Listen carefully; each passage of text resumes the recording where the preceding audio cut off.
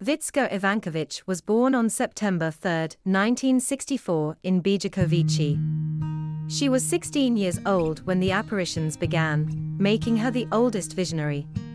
She is one of 8 children in her family and is described as strong-willed, full of energy, courageous, outspoken, and fearless.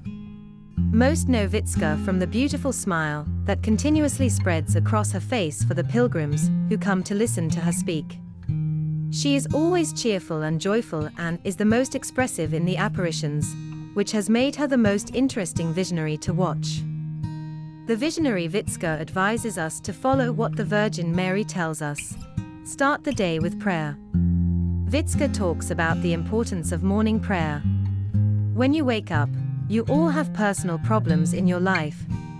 This is especially true for those who experience great anxiety, either because of health problems, love, or work.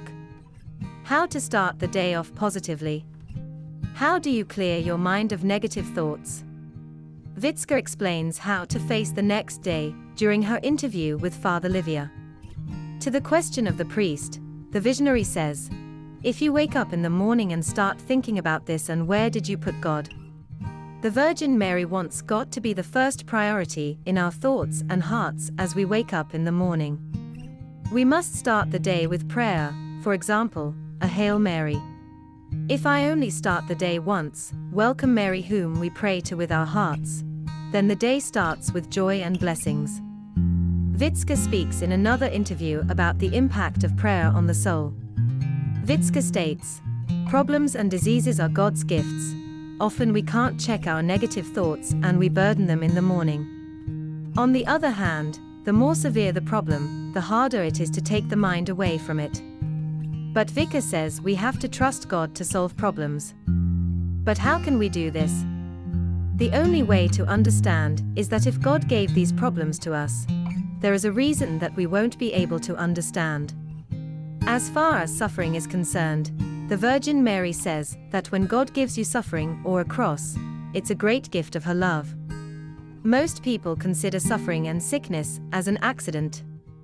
Vicka then explains that this is not true, and she testified, "There is no shame.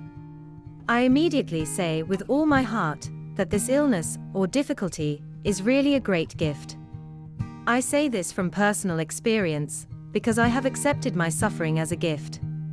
Anyone who knows Vicka's story knows she has suffered a lot in her life, but has always struggled with faith and begged God and the Virgin Mary to send her other crosses for the salvation of souls.